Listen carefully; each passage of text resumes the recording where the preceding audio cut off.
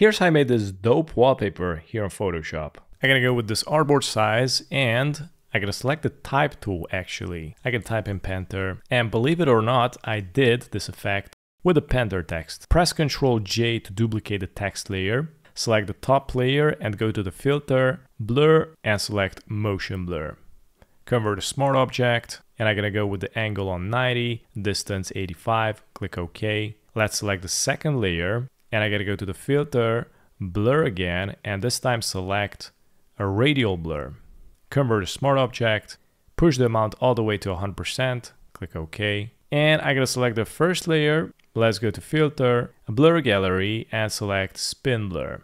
And as you can see, it added the circle here, and I'm gonna increase from the square.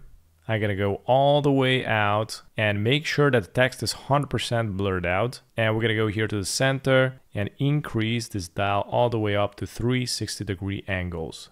There you go.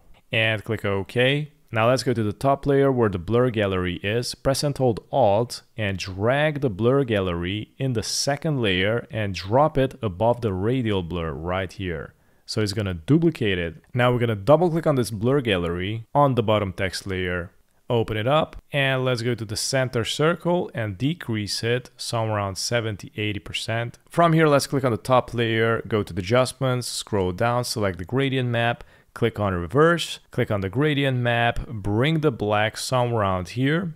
And let's add another handle here, click on the color, change it to a sharper blue, click OK, add another handle here, color, I'm gonna go with a purple-ish, something more lighter, click OK. Add another one here. This is going to be cyan. And last but least, the white, I'm going to make it a toxic yellow. Click OK. Now here you can pull the handles in order to adjust the composition. If you pull the black on the left, it's going to reveal more from the circle. I'm going to put it on the right and adjust it however you like. Click OK. Press and hold Shift, select all the layers. Right click, convert to smart object.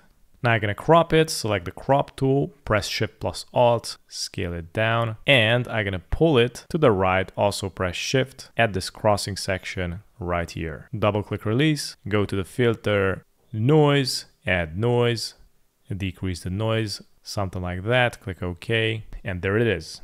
Thanks for watching.